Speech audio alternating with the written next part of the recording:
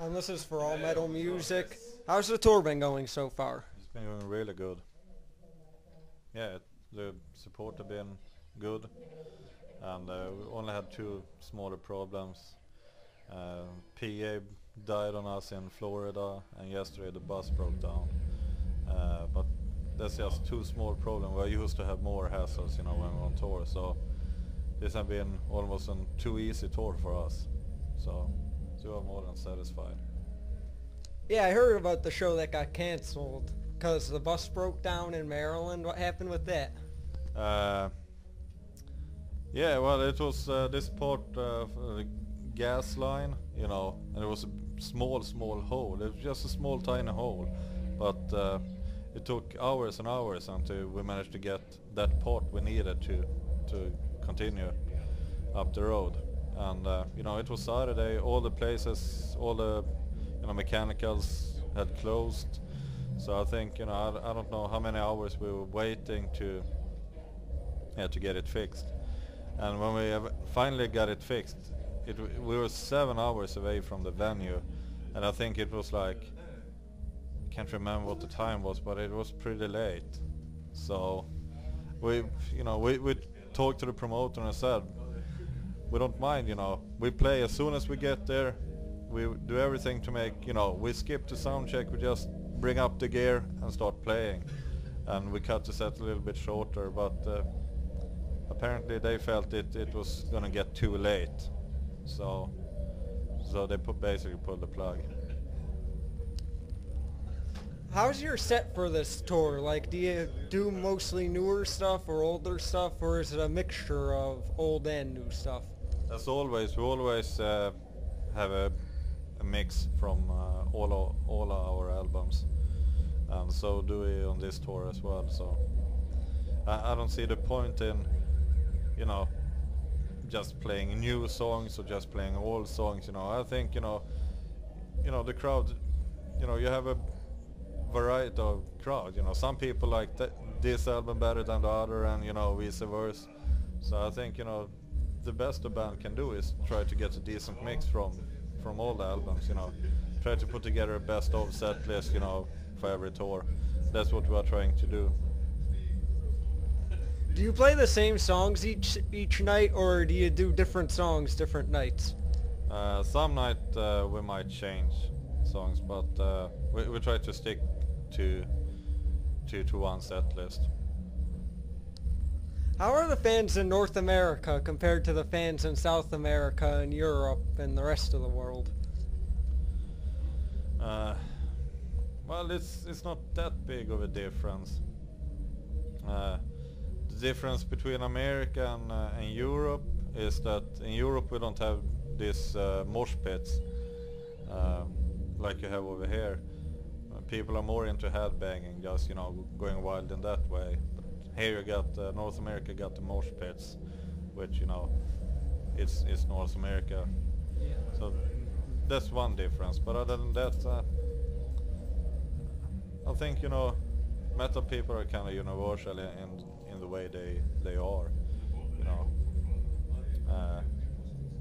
Some people, some continents show just maybe more energetic side of their support to the band, and but other than that, it's not such a big difference, I think. I heard you had some problems in Peru at the end last October. You probably told that story a lot, but what happened with that? Well, it just all hell broke loose, basically, and yeah. Well, to make a long story short,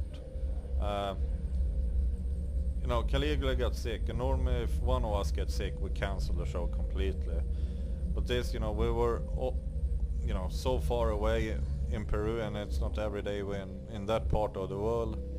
And the promoter, he was begging us to play with or without Caligula.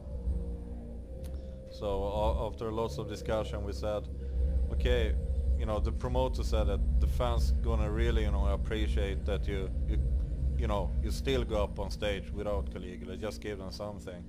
And we always, try to do the very best we can for the fans.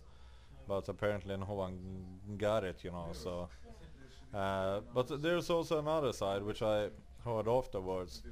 That okay, of course, some people were upset about us playing without Caligula, and these people couldn't understand when you know, I held the microphone that night and I tried to speak to the crowd, but nobody fucking understood English. So it was like talking to the wall, and you know, the more I said, you know, the more people got upset. So it was like doomed. I was doomed to fail whatever I did. But on the other hand, then I heard that. Apparently the security guard had started fighting in the crowd, which I didn't see, but this apparently happened. I heard the same story from several fans who was at the show. So the reason the big riot broke loose after we played was apparently because they were after some security guards. That's why it's been this story about the car was destroyed outside. And what I heard is that everybody thought it was the security guard's car. That's why they destroyed it. You know, he's been hitting, you know, fighting with some crowd people. So they were more upset at the way they were treated by the security than yeah, you know, the disaster we put on, you know.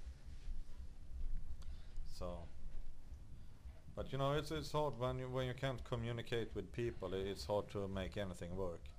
And there's also more stuff behind, but I don't think it is for the public. Alright. Did you have any problems getting a visa to come over here? A lot of fans have those problems. No, we've been, you know, playing in the States several times before, and we always have been approved the visa, working visa. And it's always the same guy working at the US Embassy in Sweden, you know. And he always recognizes us when he shows up, even if it's a big gap in between every, you know, the times we go there. But it's the very same guy ever since, you know, since 10 years back, you know. And he's just cool when we show up. What are your plans for after the tour? We're gonna we have some DVD material on the editing, and one guy is working on the editing, I guess, and another guy is working on the sound. So we're gonna go through all the sound files when we get back home and see if we need to, you know, fix something, and yeah, mix it and try to release it as soon as possible. That's the first thing, and we have a few weeks break when we're gonna work on that, and then I think the next show is on Inferno Festival in Norway. Got this metal boat, a ferry, you know, we're gonna play on a ferry together with Wasp, I just found out, Nagelfar and some other bands, and yeah, we got a few shows lined up already.